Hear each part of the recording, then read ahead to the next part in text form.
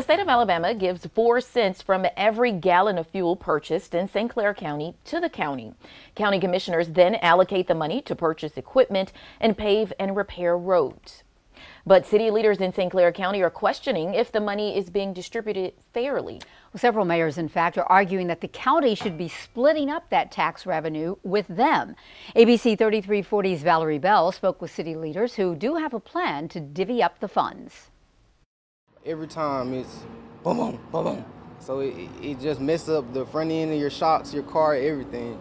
Just having to fix that, it's a pain in the, That's how Michael Ford describes going over roads that need repaired.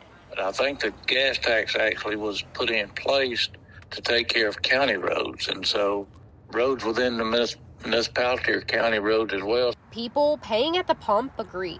It should definitely go everywhere across the city. Most definitely, because everyone needs it. I mean, personally, I think it should benefit all roads, city, county, local, whatever. I mean, if we're all paying the tax, we should all be enjoying better roads, safer streets.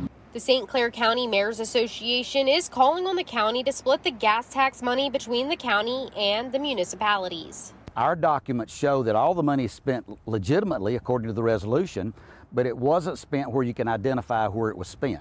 County Commission Chairman Stan Bateman supports putting an agreement in place, acknowledging secondary and side roads need attention.